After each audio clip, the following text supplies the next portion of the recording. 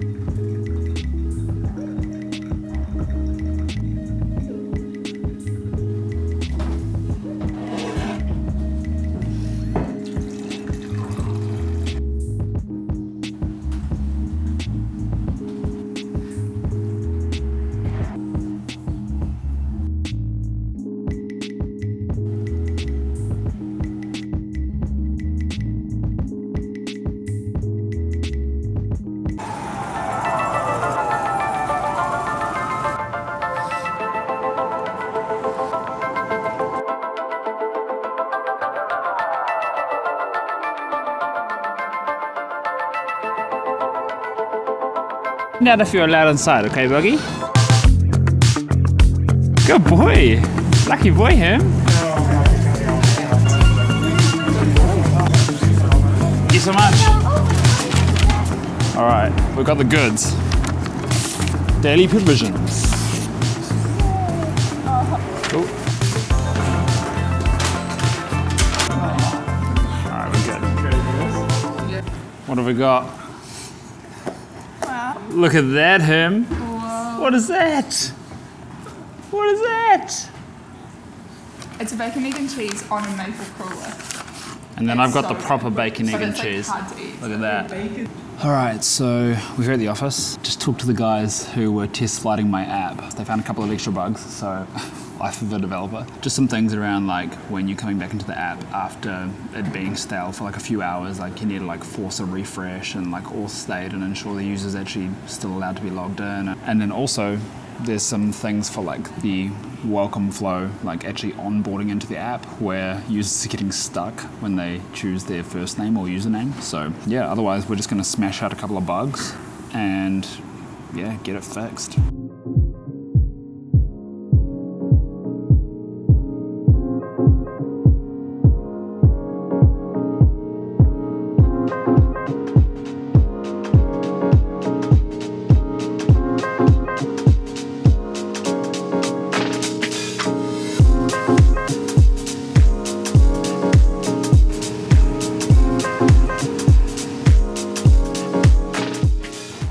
By the way, the test flight process is, okay, what's really cool is Expo, the thing that attaches onto React Native. It's really cool because you've got this Expo application services service that you can use. It's a little bit expensive, but it allows you to just like CLI build iOS apps straight to the cloud. And then from there, they can handle like submitting to the App Store Connect and like your developer account and signing all the credentials and doing all that really cool stuff. But I accidentally just ripped through my free tier, which is like 15 iOS builds, medium builds within a month. And now I'm paying $2 US a build to get things out there. So now I'm stashing a ton of commits and like bug fixes. Overall, the service is great. So definitely highly recommend using it. It's just frustrating when you think you've solved all the bugs. You pay an extra $2, you get this build up, you get it deployed into App Store Connect, which then I can send out on test flight, and then there's more bugs. But I mean, if you don't like bugs, don't be a developer, so.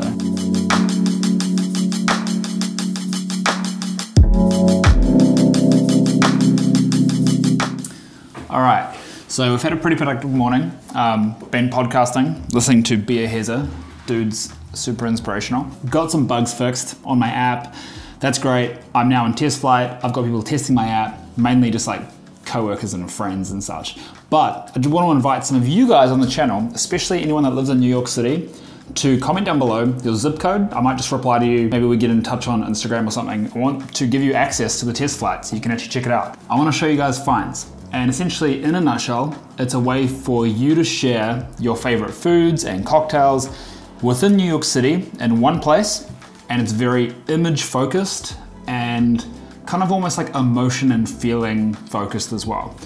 this is what it looks like. The main feed, everyone you follow, and also there's a tab for like everyone else in New York City. You just infinitely scroll. Right now, I've only got a couple of like images on here and finds, which is what the posts are called, because obviously I'm just in test flight in beta. But essentially you come in, you find and search your like restaurant that you're eating at, and you add a review. But instead of using like a number system, like a 9.2 out of 10, which in the end gets kind of irrelevant because how do I know if your 9.2 is even a 9.2 in my head or whatever it is? It's more just based on how the food looks, how it tastes, the photos, like the content really. If your friends were to share a restaurant with you and say, hey, you should go to this place because this is just like incredible or whatever. We search for whatever restaurant that we're going to. So right now, let me do a quick search.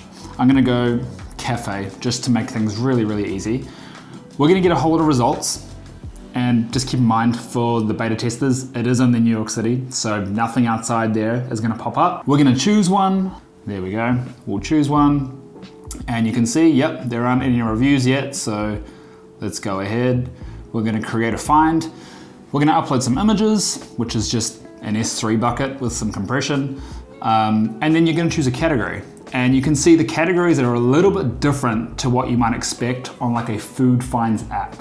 They're a little bit out there, and this is a little bit different to what you like might expect in a food like find sharing kind of app, because most of the time it's what number out of 5 is the food scored at, or what number out of 10 is the food scored at. But because that's in my head anyway, not that relevant to me, I kind of wanted to bucket it into like emotions. So you can see that there's a ton of different emotions or like categories you could say that you can choose from.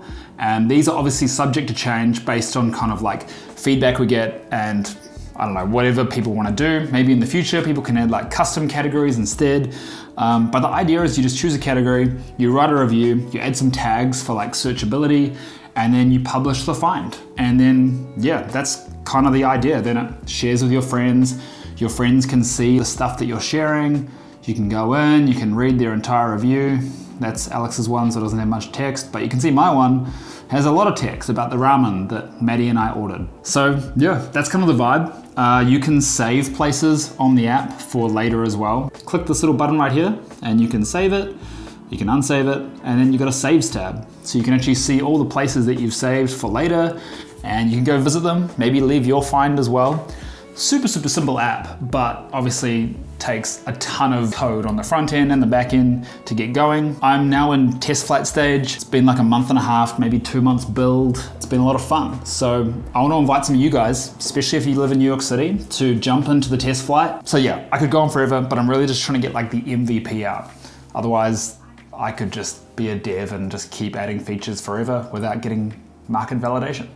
So yeah, if you do want to jump in and you want to try it out and you live in New York City, I'd love you to jump in and check it out. Just comment down below if you're in New York City. Maybe just comment your zip code and I'll reply to you. And also, like, do you guys love buying domains? Domain buying is like one of the funnest things ever. I have absolutely no idea why. It's almost just like, it's the start of a creative project. And making that purchase, I know purchasing is like a dopamine hit in itself, but like there's something about GoDaddy being like, yeah, you own this domain now, boy. So I don't know, that's cool. Anyway, that's the app, that's what I've been building. Now we need to get some users, get some test people on, and then I guess I'm gonna have to go around New York City. Final fun thing for me, Maddie's stolen my office, so I'm working out here. I have been working out here. I just solved the coolest bug. Okay, so think about if you're uploading multiple images at once. And I'm just using like standard S3 bucket, and I just send multiple images up to the server, and they return with like a public URL that I can then like give to the user on the front end. Now for like added user experience, before the image even like goes up to S3, I save it in state, all images, like whether you've selected 1 or 4 or 5, and I display them with like a loading indicator. Now I had this issue where sometimes I would select like 2 or 3 images, and then all of a sudden there'd be like duplicates of one of the images. Like instead of 3 different images, there'd be 3 of the same. And I was like, what the heck's going on? So I was looking through the code for like half an hour, even ended up just like putting it into ChatGPT and going, what the heck's going on? So it turns out every time that I was selecting an image, I was assigning like a random path name to the image, and I happened to be using like date.now plus JPEG. And as you can imagine, sometimes my uploads were like super fast, especially on localhost, where the name would be within the same millisecond. So for the time, the date.now would be within the same millisecond. So then, as you can imagine, the file name would be overwritten and there'd be duplicates. So, yep, fix that. And what's great is, as you can see, boom, super easy with Expo EAS services to just push a new build, 1.02. I've actually done 2 updates today. And we got a new inquiry. That's the next thing as well. I actually just launched the beta waitlist for anyone that wants to try out the app who lives in New York City. So yeah, I'll put the link to that down below if you want to jump in there. Yeah, but it's been otherwise a fun day. And otherwise, I actually can't think of any bugs right now that are preventing me from like sending this into production. Obviously, there's going to be way more features to add and there's probably going to be way more bugs, but good news is, solved a couple of those major bugs today and pushed them up, so we're doing good. Hope you guys enjoy this episode of just a day in the life. I am going to clock off now. It's been a big day of code and like planning YouTube stuff and getting excited. And I'll see you guys soon. Join the waitlist. See you later.